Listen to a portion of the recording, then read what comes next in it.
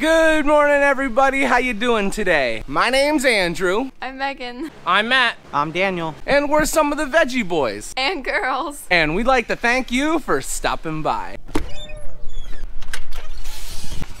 Nice. Welcome back, everyone. It is so nice to see you. To start off our morning, we are up in the germination greenhouse. And ooh, do we have some progress for you.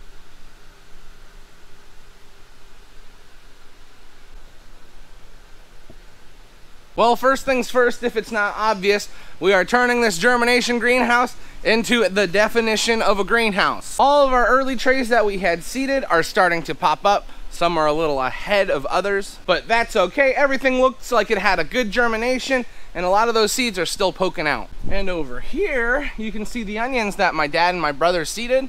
They're starting to pop out of the soil as well. We're getting good stand. Ooh. Now this is the time where we have to start being careful and keeping a close watch on all of our seedlings. Especially with the warmer days coming up, we don't want those seedlings to get tall and spindly. We want nice, stocky starts. And the reason for that, when it comes time to transplant them, we do that all by hand. And the stockier, sturdier plants, they won't break as easily. Because every plant you break as you're transplanting, that's when you lose. They smell like onions. It is definitely too hot to be wearing a sweatshirt in there. Just last night, my wife and I got back from a wedding. We had a really nice time. Now, so far this morning, I know Dad is at a meeting, so he's gonna be gone all morning. Daniel has been working in the greenhouse with my Aunt Rhonda, and I'm gonna show you what's been going on in there.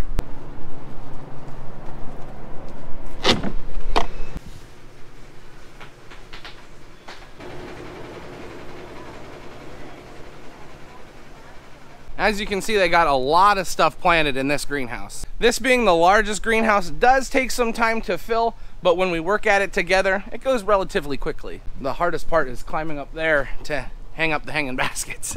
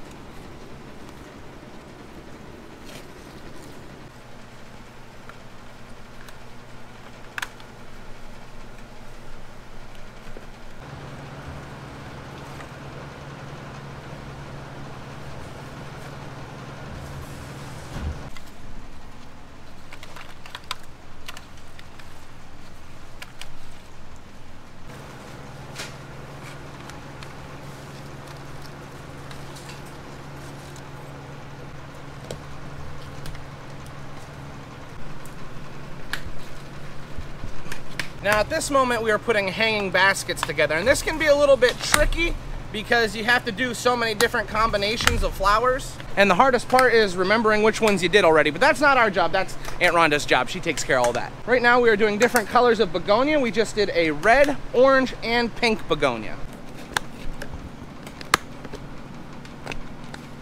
Now it's really easy to tell the difference between these flowers when they start to bloom, but as you can see right now, they basically all look the same. So we tag each individual one with a tag to help us tell the color. And then we do 10 of each, and then we'll hang them on our hanging basket lines. Now, once we finish filling the pot and then we hang it up, we have our drip irrigation that runs the whole length of the greenhouse. And once we take the pot and set it up there, it's kind of like a set it and forget it. We still monitor each of the baskets, but once we can get it hung up, we don't have to disturb it anymore. It grows really fast.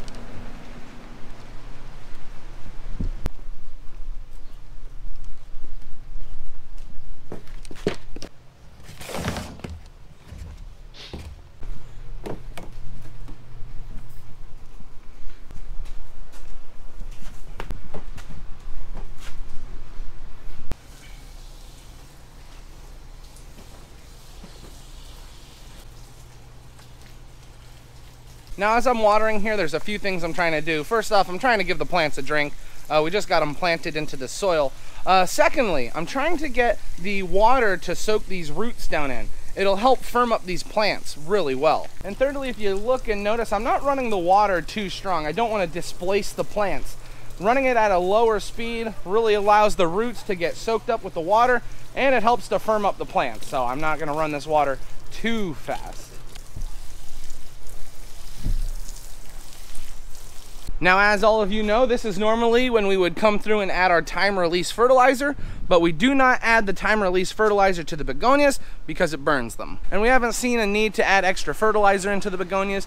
They always grow so well for us. Now, probably the biggest job when it comes to all these greenhouses is watering. There's so much stuff that has to be accounted for and so much that has to be taken care of.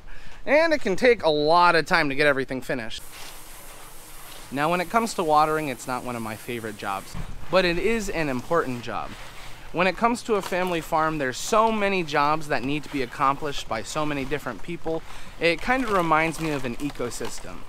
The same way there's smaller animals and insects that help an ecosystem to thrive, there are smaller jobs that will help your farm to thrive as well. And watering is one of those jobs. Now, I could reason with myself that maybe there's something better for me to do, or this is a waste of my time. But by accomplishing watering all of these plants, and when we have vegetables, the vegetable plants, it really allows everyone else on the farm to be able to finish their jobs.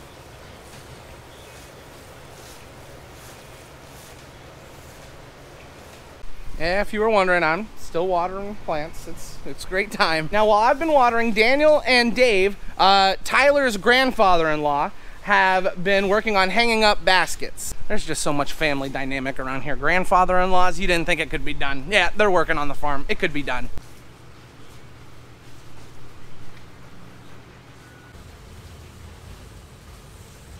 I just basically got this whole side of the greenhouse finished. I've got a couple hanging baskets at the other end I need to water, but before I do that, I'm gonna roll up this hose.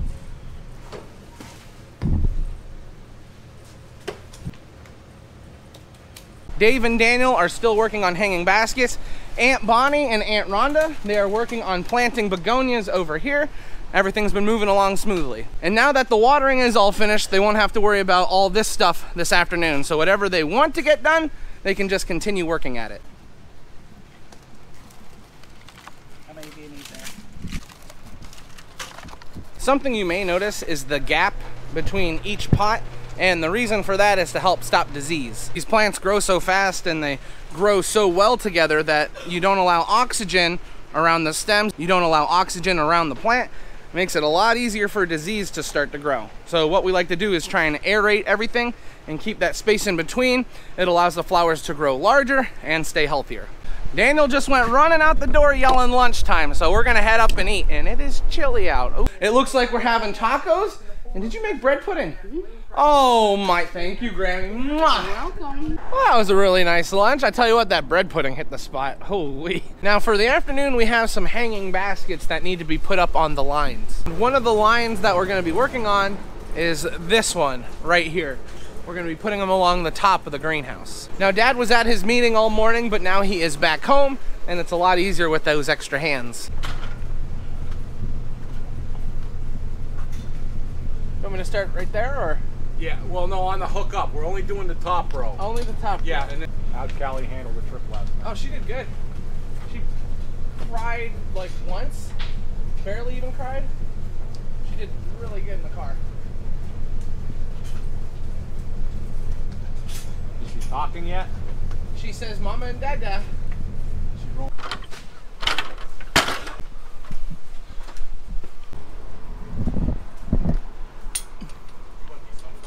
We're going through and hanging up our baskets. We're moving along very nicely. Now, the drippers we're putting in for these top baskets, they're a little bit slower. And that's good because the flowers we're putting up there, they don't need as much water, and we don't want to drown them. Good. Couldn't get them off the truck. It's like it on there, they don't like to hop off too easy. It's on.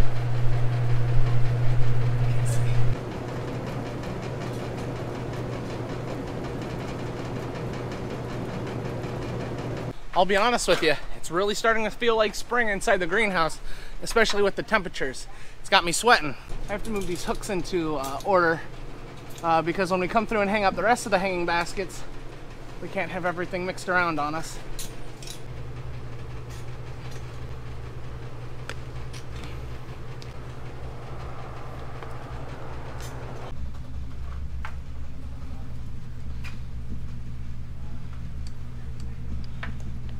I don't know if it's just me or you guys too, but I'm really starting to sweat here. Oh, whee.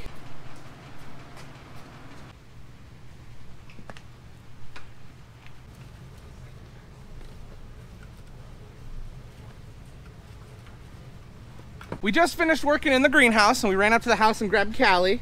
What do you think of being in the greenhouse? Do you like it? Are you having fun? What do you think? Your first time being in the greenhouse, how does it make you feel? Huh? Tell me, how does it make you feel? I'm getting it, Callie. Hey. There you go. Yay! There you go. Wow. Grandpa gave you your first flower. What in the world is this? That's not a stable place to put my bales of hay. It's always nice when the baby can come to work. But anyway, Callie and Lauren, they went inside the farm market. Dad had just got a call from one of the local dairies. They had a calf, so we're hooking up the trailer to go pick up the calf. Now, something you may have not been able to see because we've been so busy, we've upgraded our cattle trailer a little bit. We took the time and we bought some mats, some rubber mats, and we cut them to size and put them in our trailer. We were having a little bit of a problem with the larger cattle slipping in here, and well, we didn't want to risk any of them getting hurt. We put the mats in here, we've hauled a few cattle with it, and it works out really well. And now that it's done, it makes this a lot safer. Because that's the last thing you want when you're hauling animals, for any of them to be hurt. It's just not a fun time then. That wallet's getting bigger and bigger. Don't tell Mimi. Dad and I just got the calf loaded up. We were on the way home. While we were there, we got to see a calf they had. It was born 3.5 weeks early. It was a red Hairshire? Hairshire, a red Hairshire calf. And it was adorable. Very cute. What is the chaos around here? Nobody can stay in a pen anywhere.